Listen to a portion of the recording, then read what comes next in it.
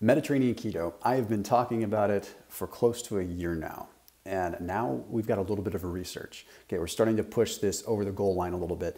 So this video is going to be interesting. I'm going to bring on someone that I've worked with a lot, Nick Norwitz, and we're going to talk about a particular paper that was just released in Frontiers in Medicine.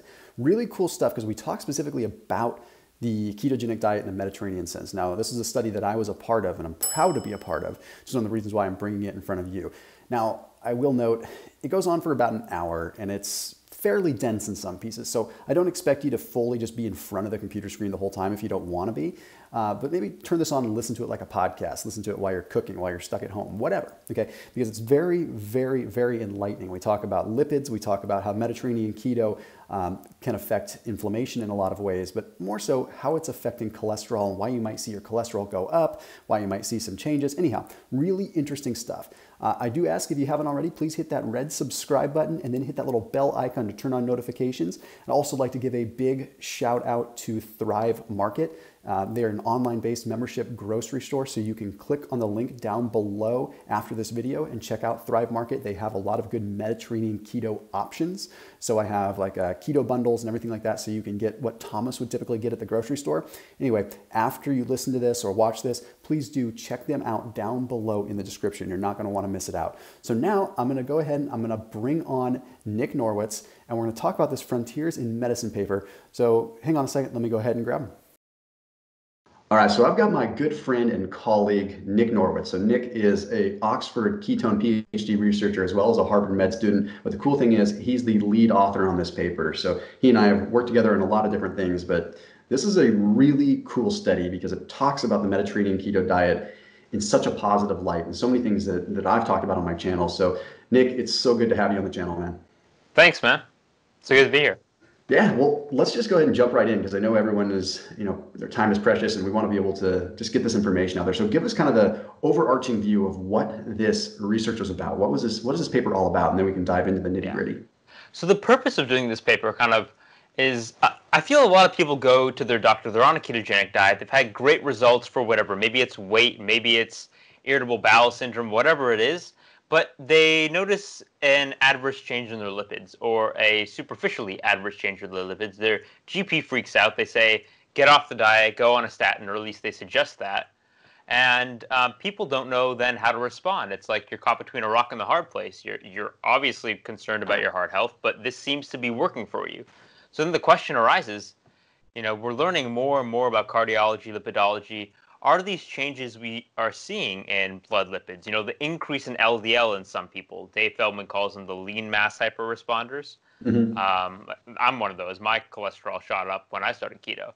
Is that actually a bad change or is it not? And I think we need to delve into that a little bit more deeply, get into a little bit more of the nuance than most people appreciate. So in short, this is kind of a paper for people to have in hand to bring to their GP if they have negative changes in their blood lipids, so that their doctor can look at it and say, oh, this is interesting. Maybe I should order these tests to get a little bit more informed about what's going on in your metabolism to see if this is good for you, this ketogenic diet, or maybe you should change it up.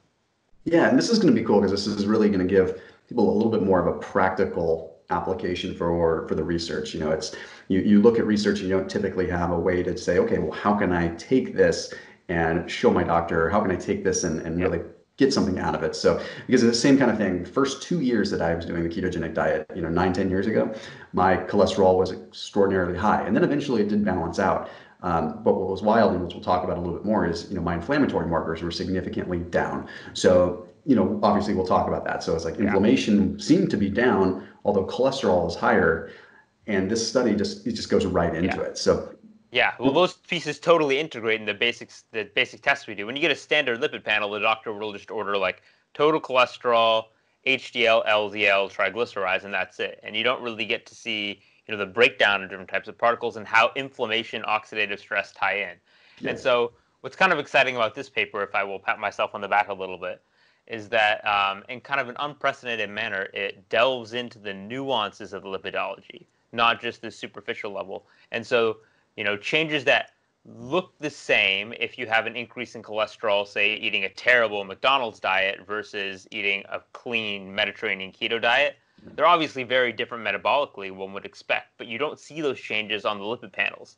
And the type of lipid panels we do, you actually see the changes. Very interesting. Yeah, and that's obviously why I wanted to be a big part of this study. As the Mediterranean keto piece, I promised it to my audience. I said, like, when we started releasing content surrounding the world of Mediterranean keto, which you and I have teamed up a lot on, said, hey, we're going to do everything we can to be able to feed the research with this. So I was honored to be a part of this study as well. So thank you for letting me be a part of it and being able to. You very much followed up on your promise to your viewers. I made sure that the last two words, I think, except for the references at the end, are Thomas DeLauer. So everybody can go click on the paper and see that. Yeah. By the way, like we'll talk about the nitty gritty of this paper, but we'll link below down in the description. So anyone that wants to fully read the paper, you don't just have to take our word for it. You can actually read the science yourself and print it out and take it to your doctor. But anyhow, Nick, so tell us just about the subject, what the situation was, what we were trying to accomplish, and then we'll dive in a little bit. Yeah. So this particular subject was going to adopt a ketogenic diet. This was about 9 months ago. Okay. 7 months. Well, anyway, about 8 or 9 months ago, and we predicted. Like, we thought this might happen, that you might have, because Dave Feldman's characterized these lean mass hyperresponders, he was of the phenotype. So we thought, okay, there might be these weird changes in his blood lipids. So let's do this baseline test. Let's do a in-depth lipid profile like never before so that we can follow him up over time. Let's do it there was a 7-month follow-up.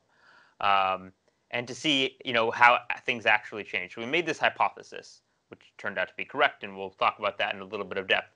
Just to give a little bit more background, the reason this individual was starting a ketogenic diet was for ulcerative colitis and irritable bowel syndrome.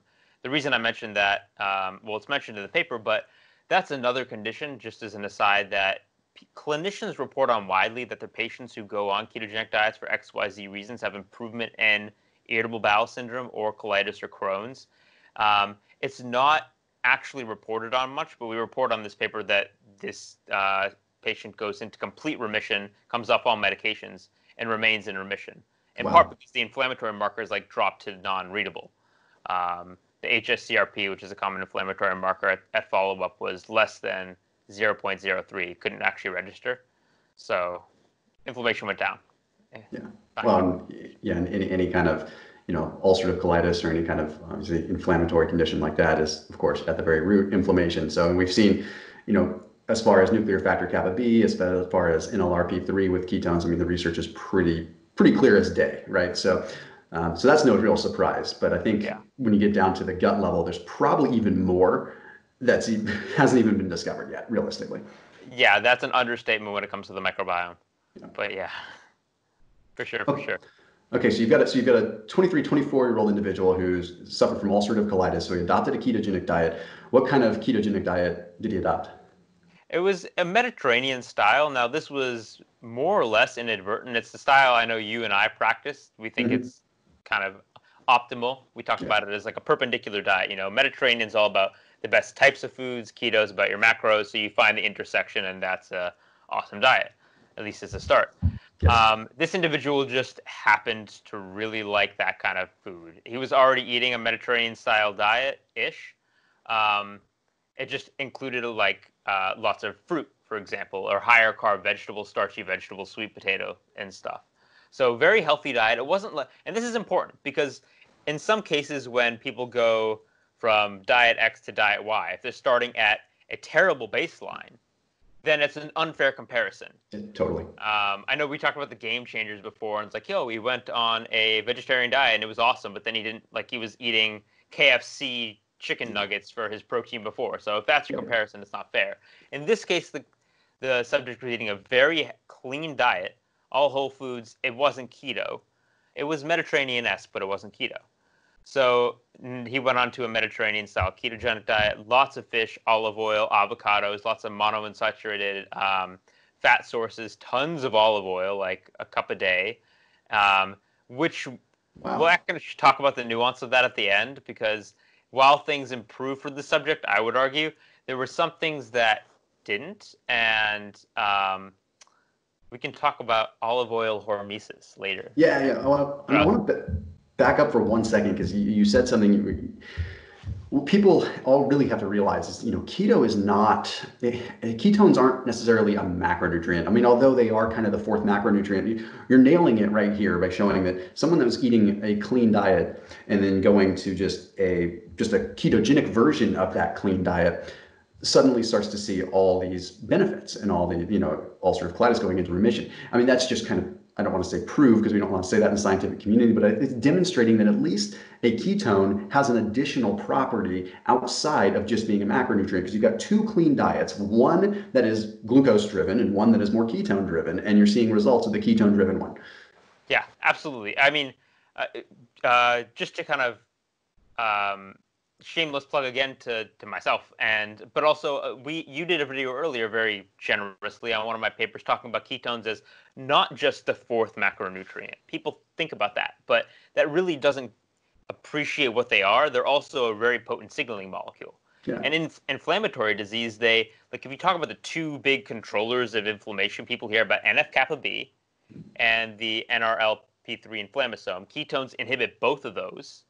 Plus, a ketogenic diet has other anti-inflammatory effects, even just in the gut. For example, the release of bile acids. There were two papers, I think they were in Cell and Nature, very recently, 2019, showing that eating fats we know releases bile acids, which actually decreases inflammation further in the gut. So that's at least three ways ketones in a ketogenic diet are reducing inflammation. Anyway. No, very interesting. Well, yeah, we could go on and on about that. Yeah. So let's keep going on. So you adopted the Mediterranean-style ketogenic diet, and what happened? So I'm going to just look at the numbers to make sure I get them proper. But what happened first is, let's talk like total cholesterol, because that's kind of a number people think about. His total cholesterol started at 160 milligrams per deciliter. Now, based on the basically, when you get a lipid panel, the doctor doesn't really need to put much work into interpreting it, because the high risk, moderate, and then optimal zones are predetermined. And at some point, maybe we can pull up the data, and it'll show you like, oh, it's optimal. It's like pretty green, and it's all safe. And then if something is out of the range, it'll be in red and like an alert. So a lot of the data are pre-digested already. This is another problem in the just data output. So in this patient originally, his total cholesterol was 160 milligrams per deciliter, which was considered optimal. Optimal in this test was less than 200 milligrams per deciliter. Okay. It almost tripled to 450 milligrams per deciliter. Wow. When more than twice high risk, the high risk threshold. So yeah, that would freak out any person, but any doctor. It freaked out GPs. Yeah. But yeah, so that was quite alarming. And then the question next is, okay, we know, people hear about total cholesterol, but you have good cholesterol, HDL, and bad cholesterol, LDL. Well, bad cholesterol. We'll get into more of that. Air quotes. Air quotes. So his HDL cholesterol did go up.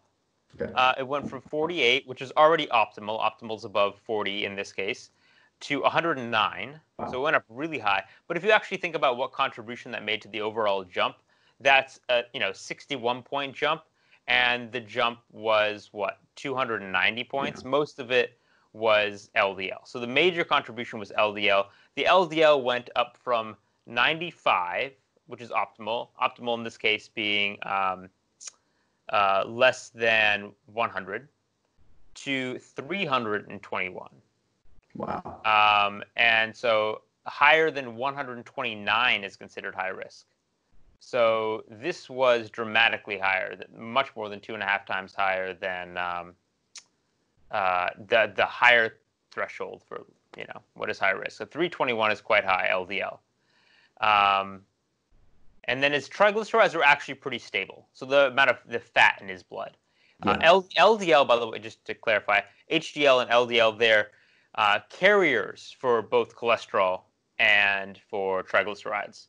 So the total fat in his blood that carried in the LDL and HDL particle was stable, but the cholesterol component did go up. Could one argue, since this individual is lean there was just less triglycerides to mobilize. Is that a hypothesis there too? Like if this had been someone that was overweight and had a higher degree of body fat, would you have potentially seen triglycerides higher? I think in that case, triglycerides would have gone down probably. Yeah. In this individual, we were actually trying to keep him weight stable or gaining weight. Whereas when people go on a ketogenic diet, generally they're losing weight. Ah, very true. Very true. So a lot of the diet, the components of the triglyceride might have just been. I mean, yes, it was at least a 12-hour fast before, after the last meal, to Okay. the point where we're measuring lipids, but there was so much dietary fat relative to what this individual was normally consuming, or relative to what uh, any normal American would be consuming. I think the FDA recommends like 50 to 65 grams of fat. This individual is eating like over 300. There might have just been some residual dietary fat rather than fat being taken out from stored fat tissue. Yeah. Okay. So I would suspect in somebody if this was a case of somebody losing weight who was previously obese, we would have probably seen triglycerides go down. That is actually quite common, where you have Okay. dyslipidemia because you're overweight and diabetic. So this is a weight stable individual. So all these changes were in a weight stable context, which is actually also important to mention. If Gotcha. somebody's losing weight and their LDL goes down and their insulin resistance improves and all that, it might be a factor of the weight loss, not actually a change in the diet itself. Okay. So another control factor. And the other thing that, I mean, this might come up a little bit further down in the study as we talk about this, but it's interesting because, it wouldn't surprise me to see a large increase in LDL cholesterol if there was a lot of saturated fat coming in, okay? Because we've talked about before, saturated fat can sort of decrease kind of the affinity for the LDL receptors in the liver, so you'll sometimes see a higher level of LDL. But this is unique because the subject wasn't eating a high degree of saturated fat. They were, eating largely mono and polyunsaturated fats, and I think we will touch on this later. But that's what just captivated me. Is like, okay, wait a minute, we still saw LDL increase. There wasn't a lot of saturated fat, so it puts my mind at ease because I sit here worrying about people that do the ketogenic diet. I worry for them because I know they're going to be worried about the saturated fat intake. And this almost puts it at ease, saying like, hey, it's not necessarily the saturated fat. It's just this shift in general, which we can talk about more. Yeah. I'm also don't want to make saturated fat on Mediterranean keto out to be the bad guy. I think there is No. a place for it. And we can talk about that at the end because that came in with some of the recommendations we made to further optimize this patient's lipids. It included some degree of saturated fat intake for reasons that we can explain later. But I guess the next step is then, what we would have seen is what I just described. This individual goes on a ketogenic diet. That's the main change. His cholesterol goes through the roof, and his LDL cholesterol goes through the roof, which would freak out most primary care physicians, most cardiologists as well, because those are the tests that are generally measured. So what did we do differently is I think the next step to talk about. All right. Well, let's get into that. So what was done differently? All right. Well, actually, before I do that, the next step, I want to talk about just a little bit of background about why LDL could go up. I think that's relevant. Okay. Because LDL can go up for different reasons. You were talking about LDL metabolism and how, when LDL particles, actually not by saturated fat, but by glucose and glycation, get oxidized on what's called the ApoB protein, they can't be taken back up into the liver. So what happens is you have the liver makes LDL. It sends LDL out to bring, fat and fuel to muscles or cholesterol to places it's needed. And then it's supposed to return to the liver and get taken back up.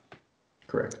So what can happen if you have a high carb diet or a westernized diet of sorts, and this is what drives the association in westernized culture this is what's thought to at least, between LDL and cardiovascular disease, is because when you have this westernized diet, the LDL particles get damaged, they can't return to the liver, they continue to just sit around in the bloodstream, they have nowhere to go, and so they end up just like causing plaques. The analogy would be, the LDL boats are leaving the liver harbor to go dock somewhere else, and then they're supposed to return and be taken back up. But their, travel passport is damaged, and so they just kind of sit around in the harbor. They get further damaged, they break down, they sink to the bottom, and then they form a plaque. Yeah. Never have an opportunity to properly dock. It's yeah. And so they just accumulate. And so that's why LDL will go up. Now, in the case of a low-carb keto diet, what happens is your LDL boats are not getting damaged. Your boat economy is just way better. You're burning more fat, therefore you need more LDL to just travel through the bloodstream. And so you have more boats going out. And those more boats are then returning. And so you just have more traffic, but there's Yeah. a much faster turnover. And It's a more efficient, it's a booming economic cruise ship company, right? It's moving metabolic cruise, a yeah, moving it's metabolic system. Yeah, I like that. you went from having, let's just hypothetically in just small numbers, say you've got 10 cruise ships. These 10 cruise ships are going out and doing their job, but then 7 of them are getting damaged and ultimately lining the ocean floor with garbage and damage from the cruise ship. Or the other situation is you've got 100 cruise ships and only 2 of them are getting oxidized and 98 of them are returning back to the station. But after they return back to the station, they unload their passengers and reload. More on, yeah. Yep. But in the latter case, your LD, the hypothetical, given the numbers you gave, would actually be much, much higher, even Correct. though both increase. And so that's the distinction we want to look at. Just to summarize, in the one case, westernized diet, you have damaged LDL that's sinking to the bottom and causing plaques. And in the other case, you have, healthy LDL, but just more of it because you need more boats to traffic more passengers around the bloodstream. So you have this booming metabolic economy. I like that. We should coin that term. Anyway, so yes, that is the theory, and other people have speculated on that theory. What's nice is that we actually have a way to look at that, and this is what was cool about this paper is we did that in a clinical context, not in an in vitro model, not in an animal model, in a clinical context, where you can look at LDL, and there are different types of LDL particles. Now let's talk about that. So LDL, when it's produced, well, different types in that LDL, when it's produced, it's big and fluffy. And actually, there's some data to suggest that this is cardioprotective. It's healthy for the heart, the big fluffy LDL. So if you have more big fluffy LDL, at least it's associated with lower heart disease. What happens is when it gets damaged or when it's been floating around in the blood and LDL turnover is low, is it condenses down. It gets oxidized, it glycates, it gets small and dense, and that's when it sinks. So you don't care about the big fluffy, and in fact, you'd want more of it, if anything. What you care about is the small, and to a lesser extent the medium. So, excuse me. There's what you would want in an ideal distribution is a small amount of small LDL and a small amount of medium LDL, a ton of big fluffy. Yeah. And what that would tell you is that you have a high LDL, but it's because this high LDL, or it's consistent with the theory that this high LDL is being trafficked out and then returning. It doesn't have time to get damaged and become small and sink down. Correct. Because it's so efficiently doing, its transport job. And so you won't have any deposition into arteries. So that would mean you have a high LDL, but all of it is big and fluffy. So what did we see in this patient? And this is what's exciting. Is, again, his LDL jumped from, 90?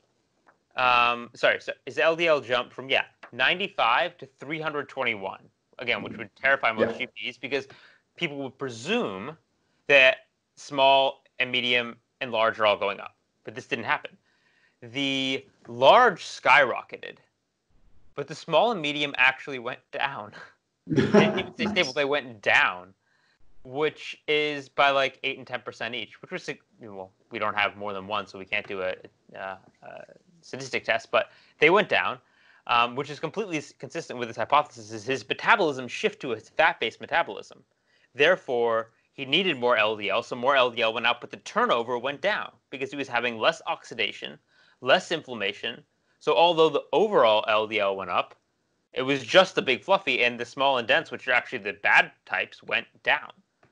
Interesting, Which was, that was, I think, the most exciting thing that we found, because it's just the most glaring, obvious, and the kind of thing that GP, like, again, I said they want this to be a tool that people can bring to their GPs. It's the kind of thing that GPs can go like, oh, wow, look at that. Like, if you go on keto, then the small, dense, and medium don't all go up. It might just be the big, which is good. Maybe. What does this mean? So that was exciting. It's interesting because, a similar situation with me, I've been keto for so long that after 5-6 years of doing keto, took a look at a fractionated, LDL test. And the interesting thing is my overall LDL levels did come down from the time that I initially had started keto. Mine were not as high as the subjects, but my LDL went close to 300. And then it came down to a little bit above 200 after being on keto for 5 years. However, the ratio of fluffy LDL to dense LDL was even better. So it was interesting because then you see, okay, not only I'm just, everything is getting more efficient, right? Everything is getting more efficient to the point where my body doesn't even have to have as many cruise ships. I guess the analogy there could be uh, the booming or metabolic economy started out with 100 cruise ships, and they said, wait a minute, we've determined how to run this leaner. Rather than having 100 cruise ships, let's have 75 larger cruise ships, and they make this even more efficient. So it's kind of interesting, and that's at least somewhat of a hypothesis that I've had just based on what I've seen from this paper with my own personal kind of anecdotal stuff. Yeah, I agree that right now it's in the realm of speculation, but before this paper, there are other things that are like I think that's a great hypothesis, and I tend to agree. And I've also seen similar trends in myself, actually this patient, where things tend to just trickle to improvement as you stick with it. So in this patient, we did have some interventions, but and this is not reported in the paper because we're continuing to do follow-up, but the LDL is dropped, and the HDL, which we can talk about next, has actually gone up in the HDLP. They just continue to trickle up, and this is again the good cholesterol. Yeah. And So there's 5 different types of the good cholesterol ultimately, right? at least, well, At at least. least five. There's Yeah. the thing with LDL is, okay, I said there were multiple types. When I said there were multiple types, I paused and hesitated because I anticipated now saying this. There's actually only one type of LDL, really. Your LDL, like one type produced by the liver. The different types are that it then changes form. Yeah. Well, the individual LDL particle will evolve. It'll shrink down. Yeah. But So I in mean, HDL, one could argue there's like, I mean, at what stage of it shrinking down or at what stage of it condensing is it actually measured? One could argue that there's 1,000 types of LDL if you're measuring it at smaller it's a increments. continuum. But when I Yeah. say one type, I mean the liver makes one type of LDL. Yeah. The liver makes many types of HDL. We haven't actually classified all of them. Some people say 3, 4, 5. It depends how you break them down. There's really different technologies you can use to break down LDL types. Yeah. But sorry, I should have been saying HDL. Break down HDL types. There's 3, 4, 5 types of HDL, as opposed to the one type of LDL produced by the liver. And the different LDL morphologies, the different sizes and densities, probably correspond to different jobs. So it's been thought that the small dense HDL-C3 is the best at what's called reverse cholesterol transport, kind of taking, this could be the rescue submarine, where it takes the damage out of the arteries. That would be the small dense. And now the bigger HDL, I keep on saying LDL, the bigger HDL particles, they might be better at antioxidant capacity. That's what they were thought of. Got it. In terms of predictive value, right now the best thing to look at is probably called an HDLP, which is not, HDLC is HDL cholesterol. HDLP is the particle count. So you count the number of HDL particles floating around. Okay. And in this participant, the HDLP, actually even better is, for some reason, the HDLP large. So I said the large are the antioxidant ones, which is interesting because HDL-C3 is supposed to be the one that is the reverse cholesterol transfer, which is the typical function people think about when they think about HDL. But the large HDLP is actually the best predictor of cardiovascular risk. So food for inflammation thought. Anyway, we tracked the large HDL P in this participant, and it went from moderate, which was 5,699, moderate being in the like 5 to 6,000 range, to optimal. Optimal being above 6,729. It went to 12,080, which his GP and myself and the other doctor who was on this paper, well, I'm not a doctor yet, but one day, all said, like, we've never seen something this high. And in fact, we were talking about trickle up. A couple months later, this wasn't in the paper, although it was in review under that time, it jumped up to about 13,000. So it might still be continuing to go up. It's just interesting. If we had the resources to test every month for like a year, that would be really cool. But unfortunately, very interesting. Yeah. And so, yeah, there was a great increase in HDL, which is also good on top of this increase in large LDL and a decrease in small and medium LDL particles. And just a point we make in the paper that I'll make now, in case we show, can we show the at this point the ion-based mobility fractionation? We'll be looking at that now.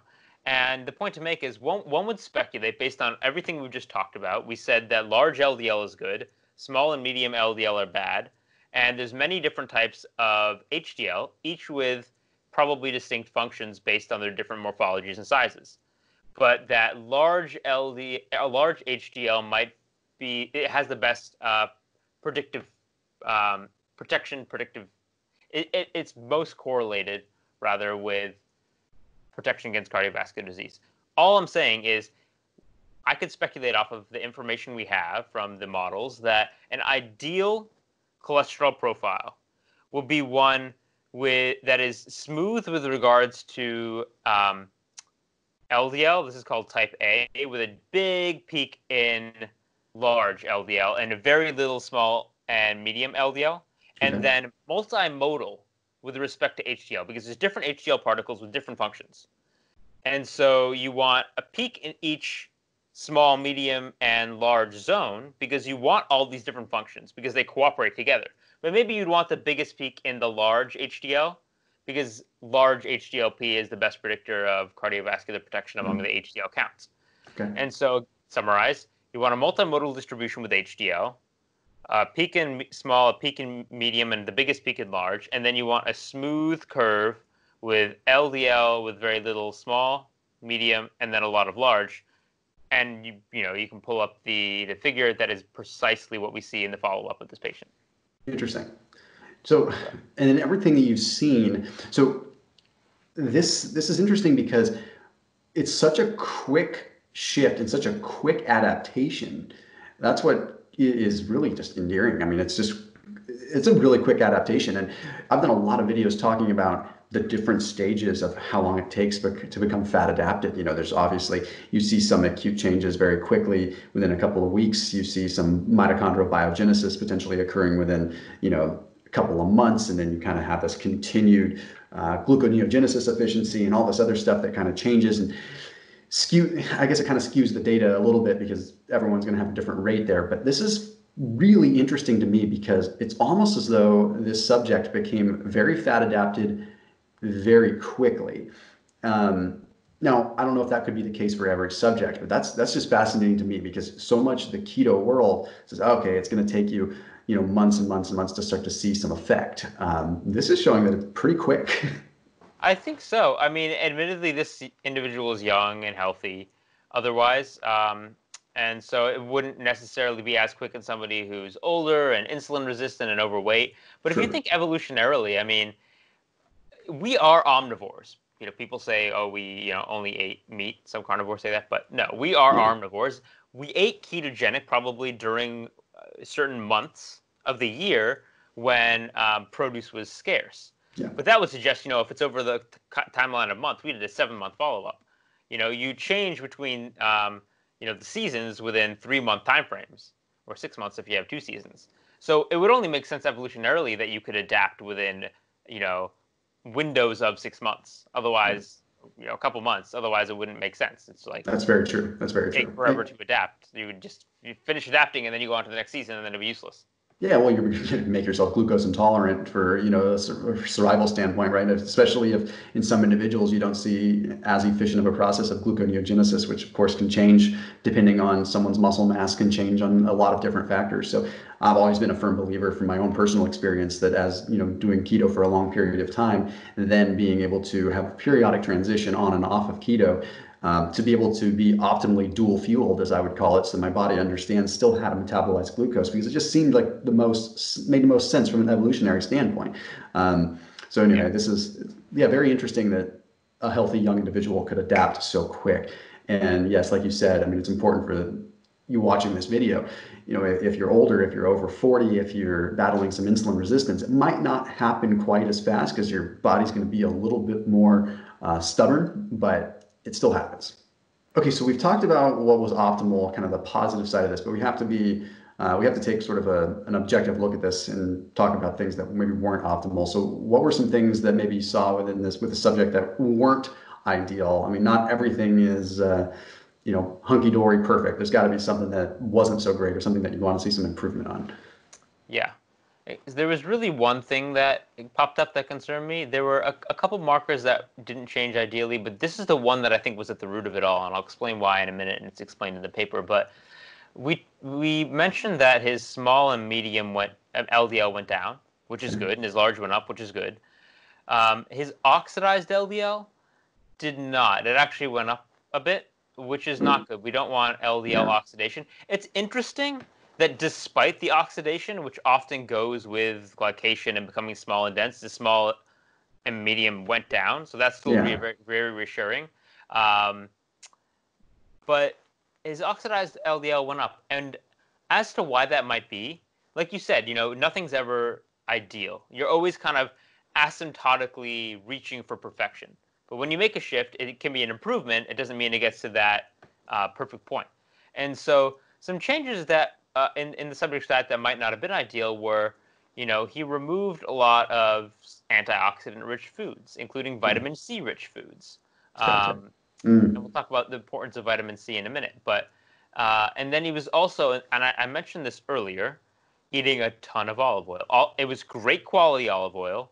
Alta Cresta Premium Virgin 2019 harvest. We collected a ton of data. Well, at least it's 2019 harvest now. But the good stuff.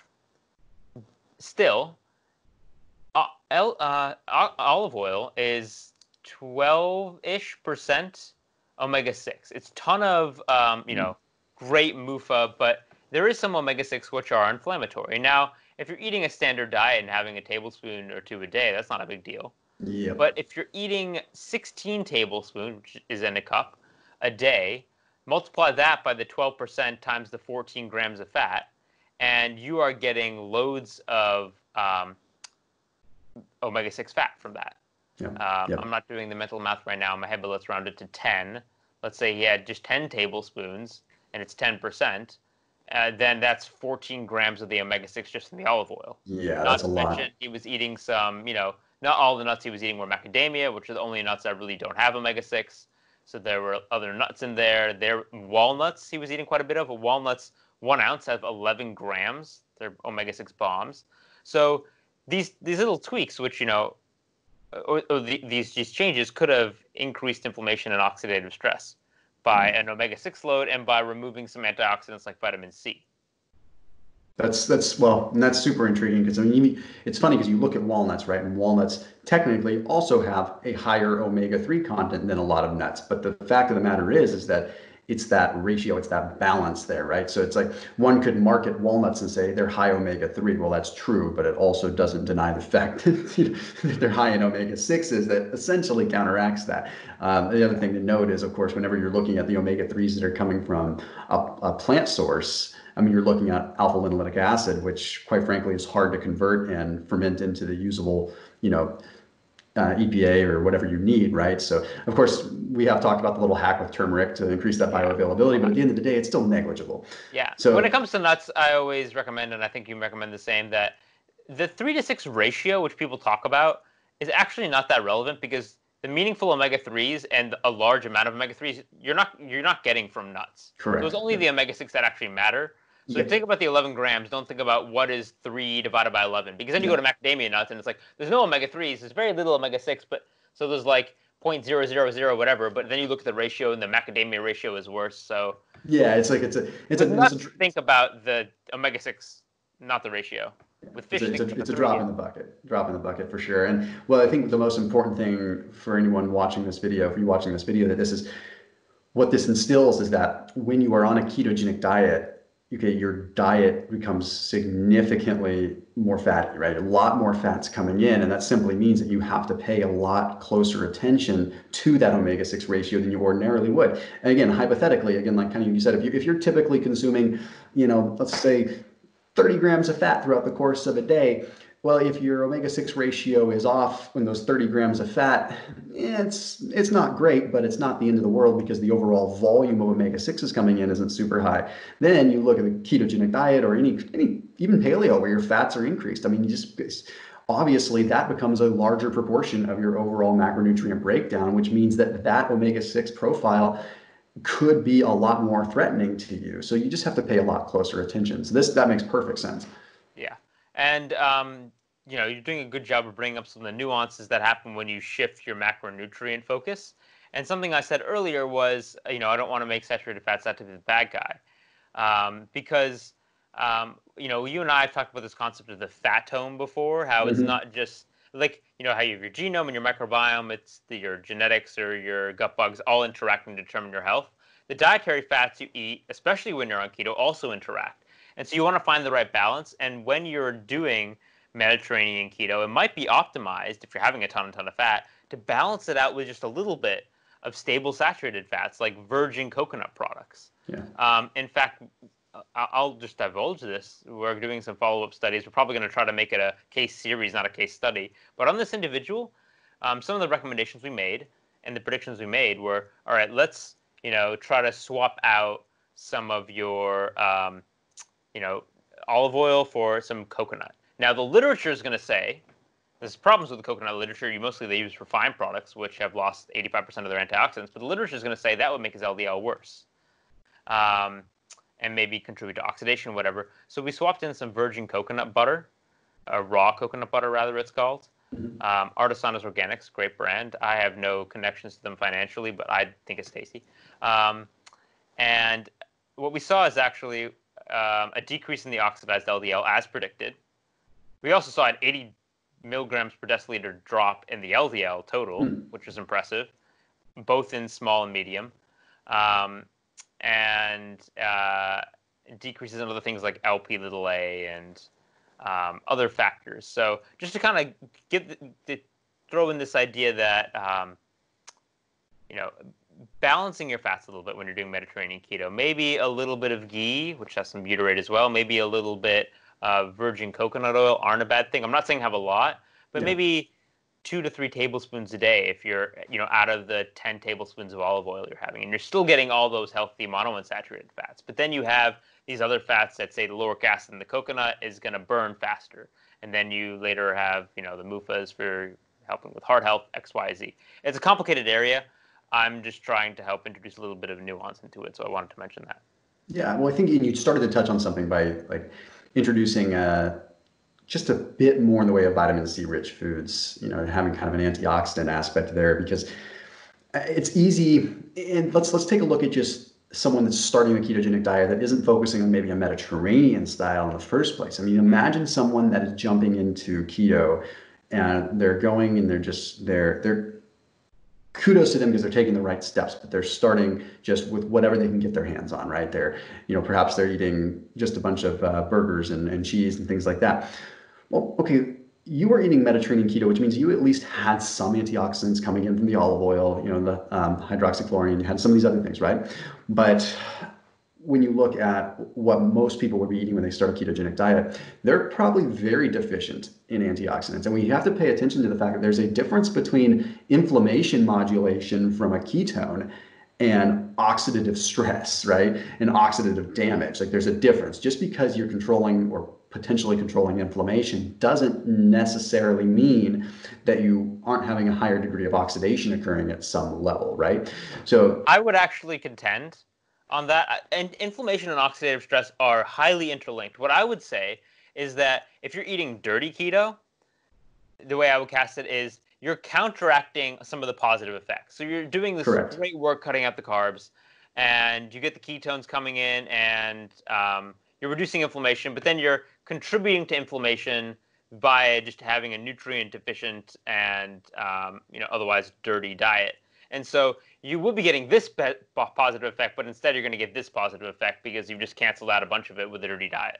Yeah, that's very true. And when you look at oxidative damage, and you look at kind of even the mitochondria being less efficient, you have this reactive oxygen species that's affecting that. Then of course that's going to, in effect, trigger DAMP and trigger all kinds of different things. DAMP, by the way, is damage associated, basically this inflammatory response. So yeah, you can directly have this sort of constant cycle that's occurring between reactive oxygen species and inflammation. So I think exactly what you're explaining is what I'm saying is you're negating all the positive effects there. Yeah. So if you're bringing in foods that are going to be damaging, if you're bringing in foods that are unhealthy, then Yes, modulating inflammation is still good, but you could be essentially canceling it out in some ways. Yeah, exactly. The analogy, and this is a really important point because keto gets a lot of crap for being nutrient poor. I hear that all the time, and I read it in like the Atlantic or whatever. They're like, keto, you can lose weight, but then you're discouraged from eating fruits and vegetables, and it's nutrient poor, so blah blah blah. That is such an unfair argument. That's like saying, and here's my analogy, that vegetarian diets are fundamentally unhealthy because if you only eat Oreos, then you're nutrient deficient. Like, yes, an Oreo diet is a vegetarian diet, just like beef jerky and cheese whiz is a ketogenic diet. But that's not a fair comparison. Yeah. So yes, ketogenic diet can be nutrient deficient, but it doesn't need to be. And so the issue is, people aren't educated. Healthcare practitioners aren't generally educated, so they can't support their patients in this shift. So people tend to just have an easy rule: I'm going to cut out carbs, and then it's easiest to rely then on kind of dirty food. So to do a well-balanced ketogenic diet, that's what kind of Steve Phinney says, or well-formulated, that's what you really need to get to. And that's on the fault of scientists, nutritionists, and physicians. There needs to be support to teach people what to do to make a clean keto diet, because you don't want to be eating beef jerky and cheese. It was just like, you don't want to be eating Oreos for your vegetarian diet, thinking it's healthy. Correct. And this is a great spot to mention that a little bit of fruit on the ketogenic diet is not going to destroy it. I'm a big fan of having, even a few times per week, I'll have a quarter cup to a half a cup of strawberries, low glycemic fruit, great way to get some, get some vitamin C in. Don't be afraid to have a little bit of bell pepper, things like that. And I know that in the paper specifically mentions those. Yeah. And that's been a I big would part say of it. though, you don't need fruit. If you do have fruit, like you said, have berries, but you don't need fruit. And people think like an orange is a great source of vitamin C. It's not a great source of vitamin C whatsoever. You know, 100 grams of cauliflower has more vitamin C. Yeah, A correct. Yeah. zucchini has more vitamin C. A head of cauliflower is 8 times the vitamin C of an orange. I think bell peppers you mentioned, broccoli, they're both great. Yeah, Um, obviously, going for the the lower carbohydrate versions, of course, are going to obviously be better. I mean, additionally, you have to remember that vitamin C's and glucose are going to compete for absorption, so you have to factor that in too. So you look at orange juice; it's probably not the best way to get your vitamin C in. So, yeah. you know, broccoli's going to come with the other benefits of sulforaphane and everything like that too, which is obviously good. We Um, also don't know what the production of endogenous vitamin. Well, humans don't produce vitamin C like other animals, but maybe our gut bacteria do. They've genetically engineered bacteria to do so. And so I only bring this up because I've been questioned by the carnivore community on this. It's like, oh, yeah, people do fine on carnivore. I'm like, I don't know why that is. Some people seem to do well. I don't think it's optimal for most people, but if you do, then maybe there's a shift in your microbiome where you're converting, you know, some glucose there, and there is glucose on a carnivore diet. You can get glycogen in liver or whatever yeah. into vitamin C. Maybe your gut bacteria are producing it. I don't know. It could very But, well be. I mean, there's so but many gut biome's a whole there are a lot different of, I'm just saying enchilada. a lot of variables. So maybe on keto you have a shift in your microbiome that improves vitamin C uptake efficiency or whatever. Who knows? Yeah, It's no, complicated. that'd be an interesting one to dive into a little Yeah. bit more. But another thing So, about vitamin C, the reason it's particular in this paper, the reason we mentioned it in addition to the antioxidant capacity is something that went up in this patient's blood was something called LP little a, which is mhm, not studied much. It's kind of like LDL, but it has an extra little tail. yeah, Its job is this is a hypothesis by Linus Pauling, the only person to ever win 2 Nobel Prizes, and we can link to a lay article about it in the show notes. But the hypothesis is that LP little a acts as a surrogate for vitamin C. So most animals produce their own vitamin C. Animals that don't tend to produce this little LP little a particle. Now, what vitamin C does, in addition to being an antioxidant, with regards to cardiovascular health specifically, is it's important in repairing artery walls. When they get damaged, you need the vitamin C to rebuild it, to rebuild the collagen. It's like prolyl hydroxylation, etc., whatever.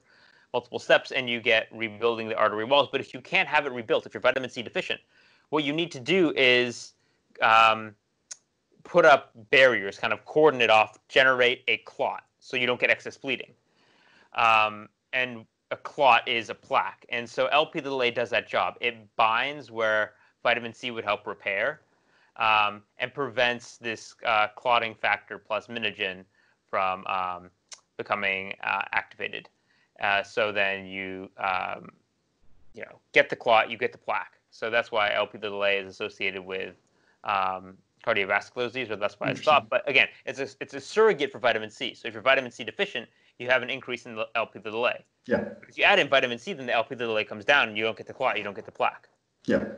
I also will mention, because this is relevant to the paper, to get a paper published like this, it's really helpful to have a functional measure of cardiovascular plaque buildup. And so one thing you can do is called the coronary arterial calcium scan, where you actually look at the plaque buildup. And so that's kind of the most important thing. That's the proof is in the pudding. And so we did a CAC score on this patient, and it was 0. Even with an LDL of 321, a total cholesterol of 450, there was no noticeable plaque accumulation. Admittedly, this individual is young, in his 20s, so that could be a contributing factor. But it was something important to include. Being good scientists, we want to try to disprove our hypothesis. If we saw all these changes in lipid parameters, but there was this jump in plaque, that's terrible. The fact that this score is 0 is, it doesn't prove anything, but it's reassuring, if nothing else. Yeah, so we did do a functional test of plaque buildup, and there was a CAC score of complete 0. So we'll continue to follow up, and I will definitely let you know if it increases. You can let everybody else know, but I don't think it will.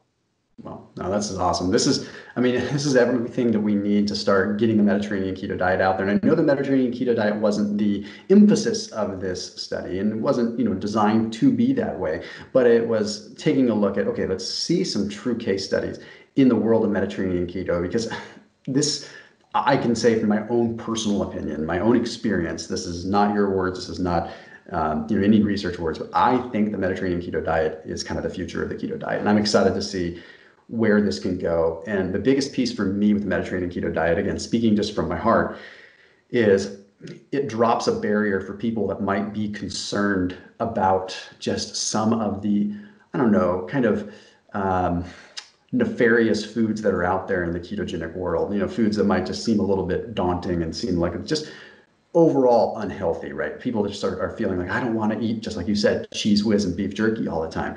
This opens up a new realm of, hey, here's keto, but look how bright and colorful it is, and look how healthy it is.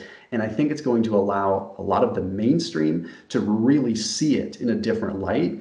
And I think it's going to do the ketogenic community just a huge service to be able to help promote the Mediterranean keto diet. So I'm really excited about this paper for that reason. That's why I wanted to be involved in it. And Nick, it's a pleasure. And as always, man, I appreciate all your help, everything that you help us do with this channel and bringing good research. And I'm happy to have you in front of the audience. And hopefully we can do this a heck of a lot more too.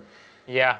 No, thank you so much. I think that's an excellent point to conclude on. I do want to add just one thing, because it would irk me as a responsible scientist not to say this, is I don't mean this paper to be conclusive. It is an N equals 1. It has its limitations. It's in a 24-year-old.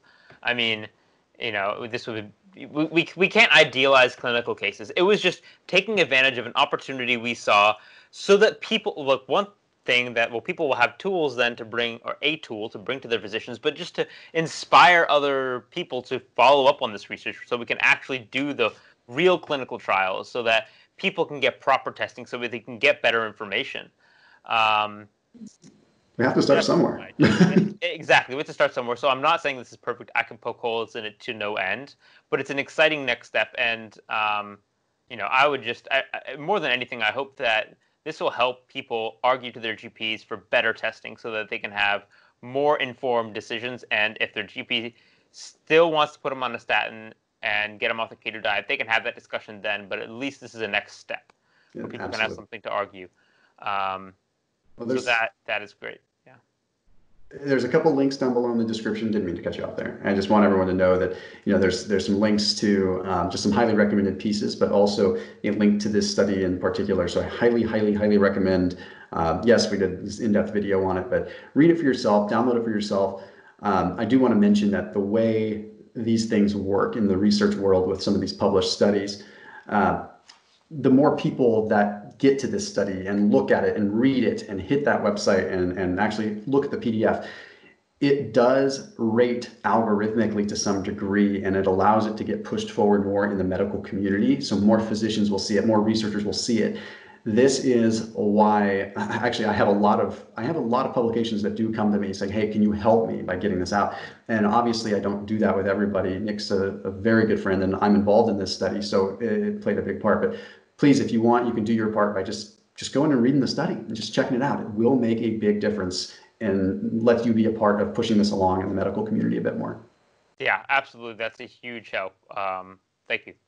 So, well, Nick, we'll do this again soon, man. And as always, everyone keep locked in here on the channel. We'll bring in more Mediterranean keto content throughout the summer and throughout the fall. And we'll see everyone soon. Bye, man.